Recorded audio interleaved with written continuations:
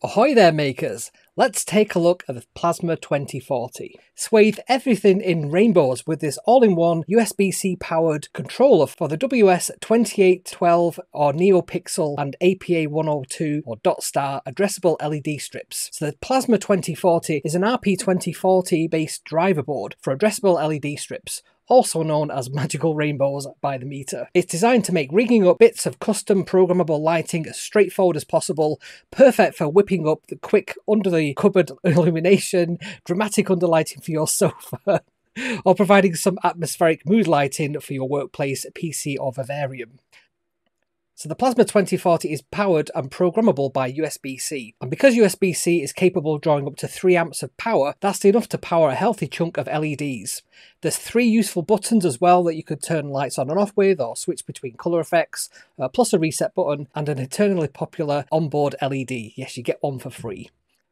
We've also popped on there a Quest connector to make it easy to connect up quick or stemma QT breakouts, so you can hook up things like a potentiometer, so you can control the speed or hue of your lights. You could even plug in an air quality sensor to make your desk or underlighting a giant thermometer, or it can even tell you when to crack open a window, or a light sensor to automatically turn them on when it gets dark, which is pretty cool. So let's have a look at some of the features. So it's powered by the Raspberry Pi RP2040, and that, if you remember, is a dual-core Cortex M0 Plus running at 133 MHz with 264K of RAM. Now it also has 2 megs of onboard flash storage, which is plenty of room for all your Python scripts or C++ code, and it's compatible with the 5 volts WS2812 or Neopixel or SK6812 and the APA102 Dotstar or SK9822 LEDs. It has screw terminals, which makes it really easy to connect in your LED strips, either the 3 or 4 wire variety, and it has a USB-C connector for connecting when you are programming. There is the Quest connector as well. There is low side current sensing, addressable via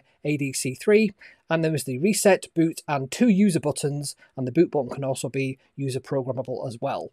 There's an RGB LED. It's fully assembled, so there's absolutely no soldering required, and it measures 50 by 28 by 12 millimeters, so it's really quite small. And you can use C++ or MicroPython libraries, and there is also a schematic on the website as well. You can get LED strips and connectors from our store, so check them out on the extras tab as well. So getting started, the Plasma 2040 is firmware agnostic, and this means you can program in C, C++, MicroPython, as well as CircuitPython as well, just like you would with a regular Raspberry Pi Pico. CircuitPython is really easy to use and well-established ecosystem with loads of example code, driver, interfacing with different kinds of hardware. Check out the learning system for a friendly beginner's tutorial that covers how to do all the kinds of things that you want to do with the Plasma 2040 and how to build a simple busy light. It includes MicroPython and CircuitPython code as well in the examples.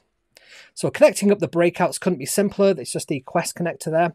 So if a breakout has a Quest connector on it, you can simply plug it straight into the JST-SH connector with a JST-SH cable, or you can easily connect any of our I2C breakout garden devices using a JST-SH to JST-SH coupled with a Quest to Breakout Garden adapter. You can find a list of all the different breakouts that we have that are currently compatible with C++ or MicroPython on our product page. We've also broken down a set of I2C pins, analog pins and debug pins, so you can solder things like breakouts, analog potentiometers, all those kinds of things directly onto the board, or solder a strip of header pins as well to make the whole plugging shebang a lot more easier. So some final notes on this. Our C++ and MicroPython software uses the RP2040's PIO state machines to drive each strip separately. This board only has 1 set of LED strip connectors, but if with some innovative wiring, it's possible to wire up multiple strips simultaneously, even if they're of different type, the 3 or 4 wire variety. If you're curious about how much current your LEDs are currently consuming, we've also incorporated some current sensing circuitry on the board, and you can check that by reading the ADC3. You could code this to do things like adjusting the brightness of your LEDs based on the available power so it doesn't overload. And finally, the RP2040. This is the Raspberry Pi organization's flagship microcontroller. It's running a dual-core ARM Cortex M0 Plus running at 133 MHz, bundles the 264 of RAM we mentioned earlier. It has 30 multifunction GPIO pins, including 4-channel, 12-bit ADC, a heap of standard peripherals, that's the I2C, SPI, UART, pulse width modulation, clocks, and so on.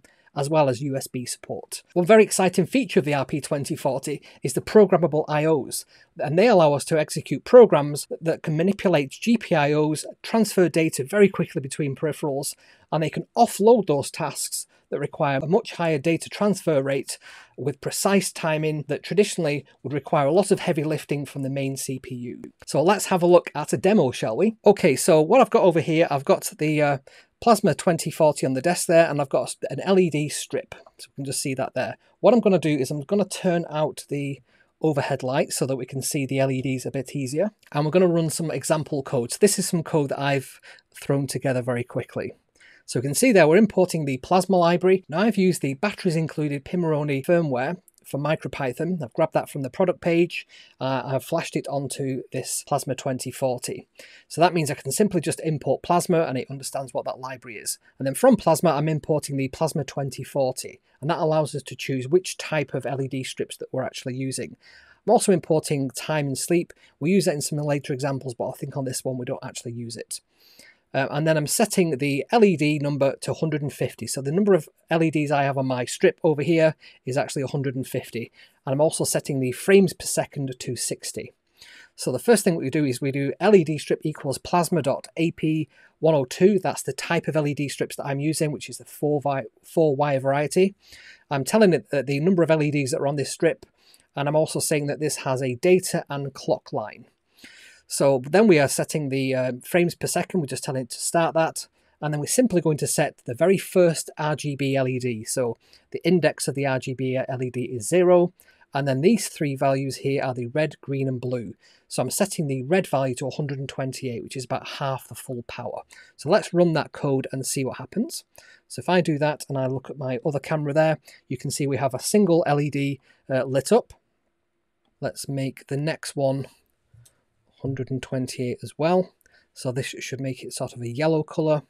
So let's have a look at that as well. You can see that there.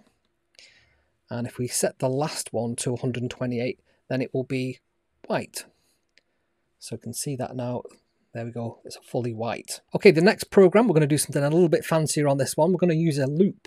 So on this one, we're going to loop through each of the RGB LEDs, and we're going to do something fancy. If it's not the very first one, we're going to basically say, set whatever the current index is in our loop to -1. So that means whatever the RGB LED is before this one, set that one to nothing, but set the current one to red.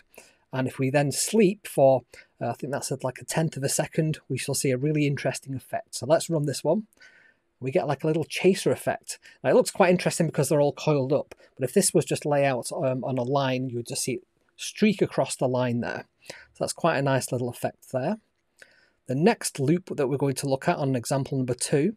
So this is going to do quite a few different loops that are embedded. So let's run this and then we'll have a look at some of the code. So this is going to pulse in and out. It's going to actually change the values of the LEDs and then it's going to sleep a little bit in between them. So there's 2 sets of inner loops, one that will make the brightness go up and then one that will make the brightness go down. So we're doing steps of -1 and then we're setting the LED RGBs for each of the different values. So this will actually change color. It will change through all the different colors over time. It's currently just pulsing very, very slowly there. You can see it's getting to go slightly orange there, and then onto yellow, and then it'll go on to green as well. So I'll stop that one. Then number 3, so this one, this is quite a nice effect. Let's run this one. So what I'm doing here is I'm setting the HSV. So HSV is a hue, saturation, and value, or brightness. So we can set RGBs either by the RGB value, the red, green, blue value, or we can use the hue, saturation, and value instead. So if we change the hue on here, and it's a value between 0 and 1, to say 0.5, and let's try running that. So it's now a bluish colour. If we try this to be 3, oops, 3 instead of 53, this should be one of the primary colours. So this will be green. And if we change that to 0.6, we'll get the other primary colour, which is blue. And then everything in between that as well. So that'd be more of a purpley colour, I guess. There we go. And we can change the brightness of this as well. So if we make this to 8 and then run that, you'll see that it goes even brighter. There we go. Or if we change that down to like 0.2 brightness, then it'll be a lot dimmer.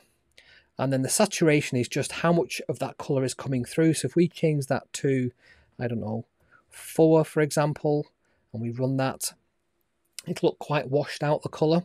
We change that to 0.2 and run it again, you'll see it's even more washed out. There's even less of that purple in there.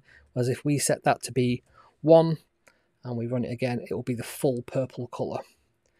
And if we change the brightness back up to 1, then we shall see that at full strength. There we go. Okay, and then test number 4. This is another piece of code which is going to do something fancy with loops. So we're going to this time use that HSV, which is a really good way of changing all the LEDs in some way. And we've got some fancy maths going on here. So let's just run this and see what happens. So this is kind of a rainbow effect as it's changing, pulsing through all the different colours. Well, not so much pulsing as just cycling through all the different colours. So we can see there that it's got a loop, H and I is the index and H is the hue value. So as that changes based on whatever's in that loop, and we can set the number of steps that are in there, it will then cycle through that. And our sleep function is the thing that's defining the speed. So if we make that really, really quick and run this, we'll get like a really quick changing effect. Let's add another 0 and see how fast we can make this go. Yep, so it goes pretty quick there. And then finally on test 5, this one is my favourite one. It's kind of a combination of all of them. So we've got a chaser effect, we've got a rainbow, we've got pulsing in and out. It's kind of a bit of everything. And I'm outputting there to the shell the hue, brightness and saturation values as well. So you can see there's a bit of a party going on. And this looks absolutely amazing. If you've got like a product, you're taking a picture of it, you get some LED strips around it with a nice rainbow effect. You can get some really, really interesting imagery on there. So I did a video on this quite recently on my other channel, which is youtube.com/KevinMcAleer28. So I did a show all about RGB LED strips and how we can use them in our code for robotics. So if you're interested in that, check out that as well. So thanks for watching this short intro video, and I shall see you next time. Bye for now.